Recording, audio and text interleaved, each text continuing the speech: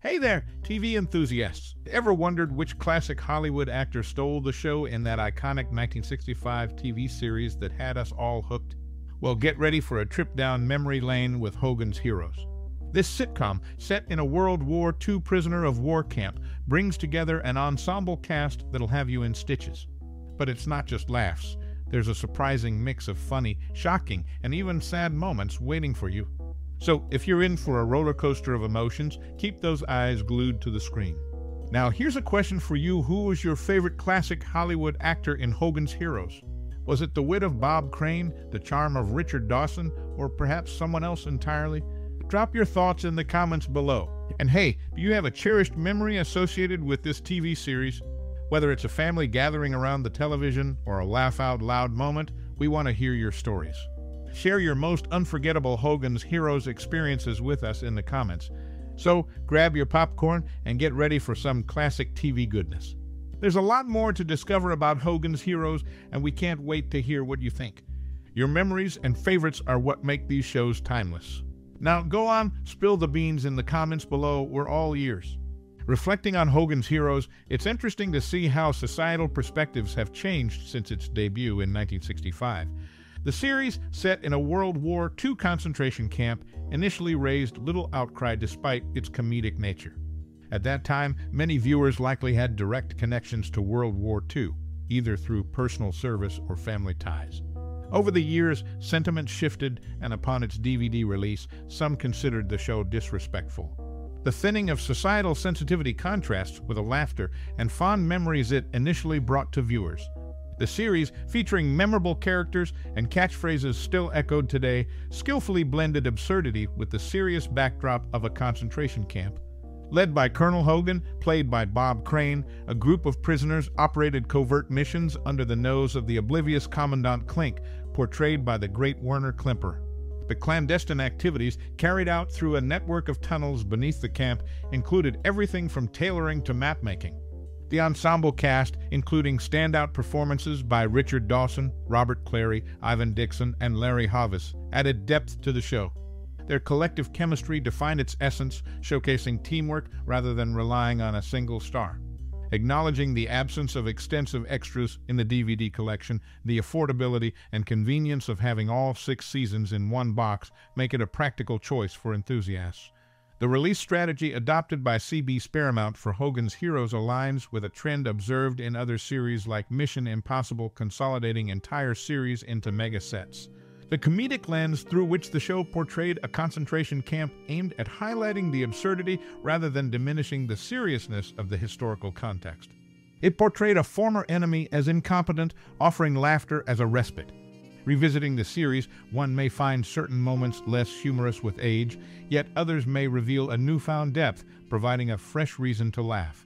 In conclusion, despite its controversial premise, Hogan's Heroes succeeded in making audiences laugh by presenting the absurdity within the confines of a concentration camp. Now available as a complete set, the show serves as a reflection of changing societal sensibilities.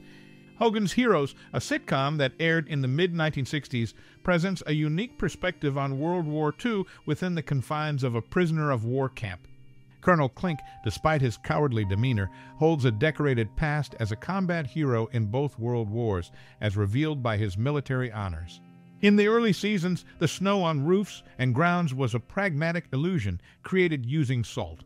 However, as the series progressed, the practicality shifted to patches of white paint, with roofs gradually losing their snowy appearance. By the 6th season, even high-traffic areas on the ground featured painted snow. The distinctive car leaving the camp in the opening credits and sporadically in the series is a Mercedes G4 parade car. This 6-wheeled vehicle, with 3 axles and 4-wheel drive on the rear wheels, was favored by the German military elite during that era. The strategic blend of absurdity and historical backdrop in Hogan's Heroes navigates the challenges of portraying a concentration camp comically. Led by Colonel Hogan, played by Bob Crane, the ensemble cast, including Werner Klemperer as Commandant Klink, Richard Dawson, Robert Clary, Ivan Dixon, and Larry Hovis, contributes to the show's essence. The cost-effective consolidation of all 6 seasons into one DVD set by CB's Paramount aligns with a trend in the industry. Despite the controversy surrounding the show's premise, it successfully provides laughter by highlighting the incompetence of former enemies within the context of a concentration camp. As one revisits the series, some moments may lose humor with time, while others gain newfound depth. Hogan's Heroes, now available as a complete set, stands as a testament to changing societal sensitivities, offering both laughter and reflection. In its last season, despite staying very popular, CBS decided to end the World War II comedy. They wanted to focus on current issues like the Vietnam War and be more careful about how prisoners of war were shown. Hogan's Heroes also got canceled because of changes in what advertisers wanted. They preferred shows that could sell better in cities. In the first season, Cynthia Lynn, who played Klink's secretary Helga, was replaced by Sigrid Valdis, who became Hilda. This change happened because Bob Crane, the main actor, and Valdis started dating. Werner Klemperer, who played the clueless Commandant Klink, had an interesting family connection. His dad was Otto Klemperer, a famous orchestra conductor. This added a unique family aspect to the show's cast. All these things happening behind the scenes and the important issues of the time influenced Hogan's Heroes, affecting what happened in the show and why it ended. Werner Klemperer, Howard Caine, Leon Askin, and John Banner, all Jewish actors, found their place in Hogan's Heroes. Each of them served in the U.S. Armed Forces during World War II, having escaped the clutches of the Nazi regime. Klemperer hailed from Cologne, Germany, while Banner and Askin originated in Vienna, Austria. Their immigration to the United States marked a resilient response to the dark era they left behind. Notably, Howard Caine showcased an impressive ability to speak 32 foreign and American dialects. His linguistic talent added depth to his character, enhancing the comedic elements of the series. In the pilot episode, Carter held the rank of lieutenant and was initially slated for a one-time appearance. However, his popularity led to an extended stay in the series, proving that sometimes the unexpected steals the spotlight. As the show progressed, societal perspectives underwent a transformation since its 1965 debut. Despite the controversial setting within a World War II prisoner of war camp, it seamlessly blended absurdity with a serious backdrop. The ensemble cast, featuring Bob Crane as Colonel Hogan and the incomparable Werner Klemperer as Commandant Klink, contributed to the show's essence. Their collective chemistry showcased teamwork, steering away from reliance on a single star. The series, available as a consolidated DVD set, offers a practical choice for enthusiasts. Its comedic portrayal aimed at highlighting the absurdity within the concentration camp setting, providing laughter as a respite. Revisiting the show may evoke varied emotions, with some moments losing humor over time, while others gain newfound depth. In its final season, CBS made a strategic decision to conclude Hogan's Heroes, shifting focus to contemporary issues like the Vietnam War. Changes in advertiser preferences also played a role, favoring shows with broader urban appeal.